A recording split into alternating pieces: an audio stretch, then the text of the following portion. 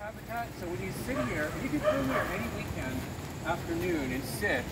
And sometimes we have musical performances, sometimes it's just people chilling. And you'll see like all kinds of birds.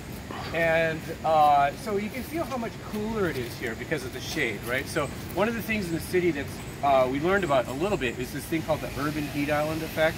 So because of all the buildings and concrete, it gets very hot in the city, but the trees cool it down. And also it sucks up water from excess rainfall. So this garden is used as a nature space, but also as a